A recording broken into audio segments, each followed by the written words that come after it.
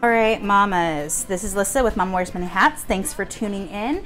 I'm really excited to have you here, and today I'm going to teach you how to make the, I don't know if I'm saying it right, we're going to call it the whipped coffee on TikTok. It is Dalgona, I don't know.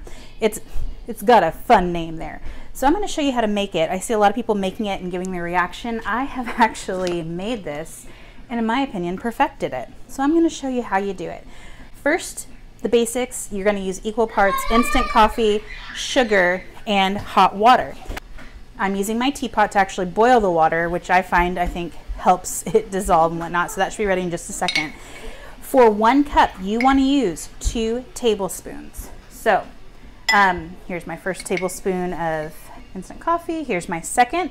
It's okay if it looks more grainy than powdery. It works just fine. I'm actually using the Nescafe Classico. I highly recommend it. I've really enjoyed this, and I'm kind of a coffee snob, so it's a pretty safe bet, right? So like I said, you're going to use equal parts instant coffee, sugar, and hot water. All right, so we've got 1 tablespoon sugar, 2 tablespoons sugar, okay? So that's that. Water is ready to boil. First hack for this, just so you know, is don't try and whip it by yourself if you don't have to. A beater like so will work just fine. If you have a KitchenAid or another beater like that, it'll work just fine. If you have an emulsion blender, I believe you can try that. I can say what didn't work was my milk frother. All right, so it looks like my water's ready.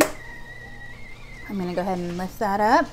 We're gonna do 2 tablespoons again. Obviously be careful because it's hot. 1,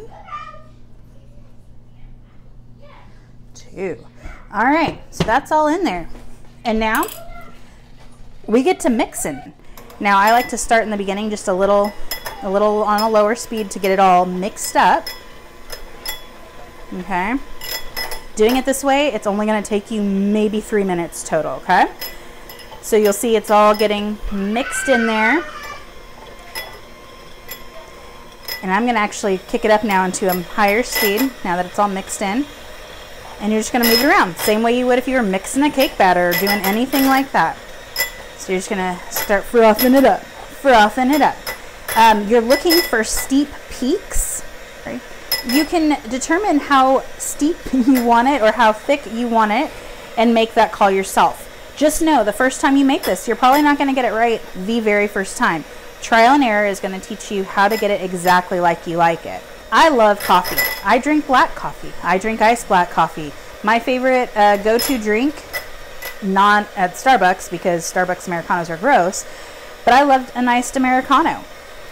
So I like strong coffee. I do not recommend trying this as is because it is not in any way, like even though it's equal parts coffee and sugar, it's not sweet really at all. But don't let that discourage you because I'm going to show you what you need to do to make it amazing when you actually drink it. And I know this is not my normal uploading time frame, but I saw people saying it wasn't that good and I'm like, you will not insult my coffee. This is my favorite coffee now. Like I would pay $4 or $5 to go get this if I didn't know how to make it at home. All right, I'm going to lift you up here and show you right there. You can see it's kind of starting to get the peaks, right? Just another minute or 2 and you'll see this is only taking me like right at a minute. Okay, and you can even kick it up a little bit if you want to.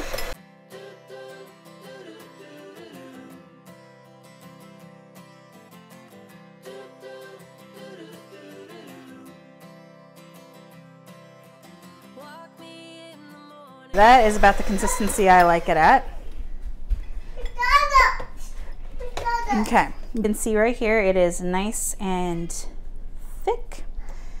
And I'll show you the bowl. I've got a little steep peak in there. Looks pretty, right? First thing you're gonna do is get your cup. I'm using just a basic open mouth mason jar.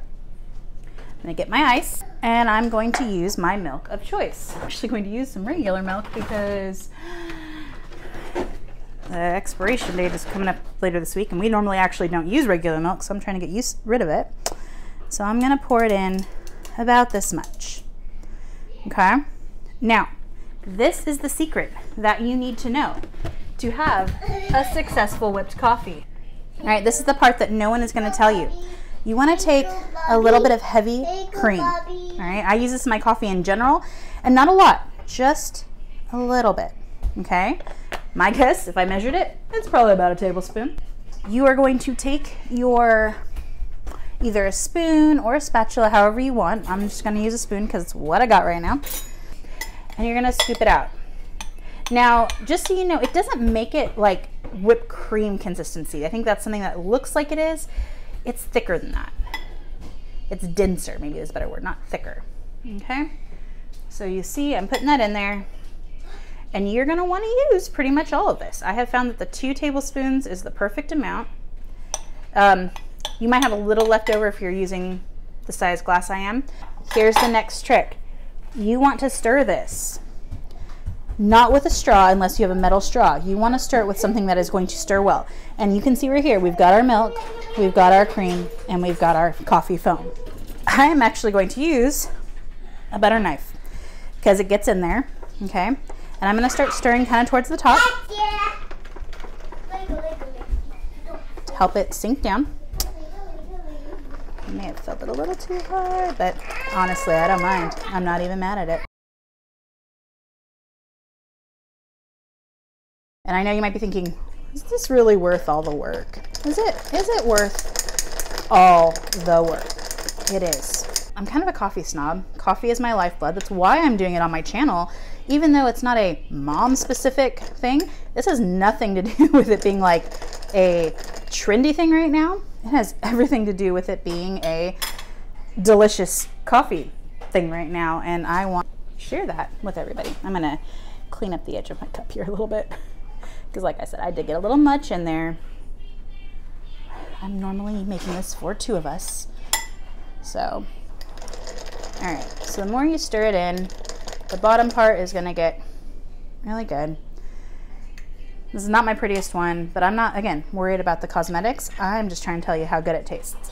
If you do this fancier, which I'll insert a picture of the ones I made yesterday, it can look really pretty too, and people will be really impressed on the fancy coffee you can make, especially if they're not on TikTok and they don't know where you got it from. They're gonna say, did you go to Italy? Did you do this? And you're gonna be like, no, I didn't. Sucker, I made a delicious whipped coffee, and I'm not cute or put together. That's how much I care about this video, guys. So good. So again, your hacks. Don't try and whip it on your own. If you have any kind of a mixer, use the mixer. 2, put just a little bit of heavy cream in there. That is what you're gonna want. It's gonna make it super creamy, and it's gonna help cut the coffee so that it's not so bitter. Number 3, equal parts. You only need about 2 tablespoons or a little less. I mean, make 2 tablespoons, but you'll probably have more if you're making a normal size glass.